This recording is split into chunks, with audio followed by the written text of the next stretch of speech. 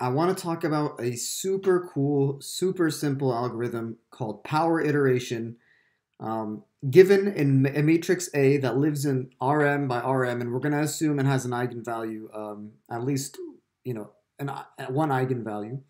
I'm going to ask for the largest eigenvalue associated with that matrix, and also the eigenvector corresponding to that.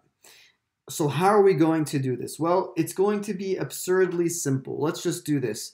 Let's take, for k equals 1 to, I don't know, say 1,000.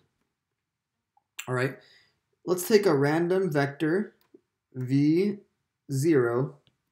It's a random vector that lives in Rm. And we're going to do the following. W is equal to A times V. And we're going to put this subscript K up here.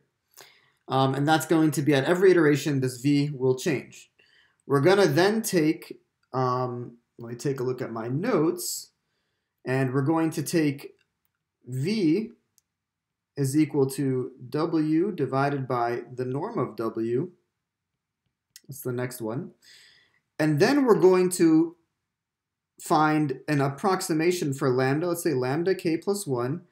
And that's going to equal to our friend, the Rayleigh quotient. Remember, given an eigenvector and we're trying to find it, we can get an eigenvalue simply by taking that eigenvector, taking its transpose, multiplying by A times V to the k plus 1.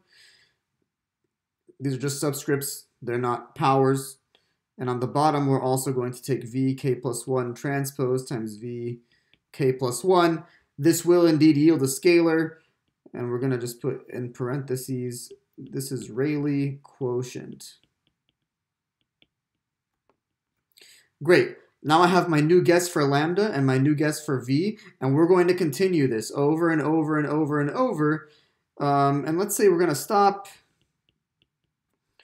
when lambda k plus 1 and vk plus 1 no longer change. In code, you can keep like a delta between the previous guess and my current guess and see how much it's changing. This is basically just the basics of it. When we're done, when it's no longer changing, we're going to go ahead and say, okay, have found lambda and v that are the largest eigenvalue and corresponding eigenvector.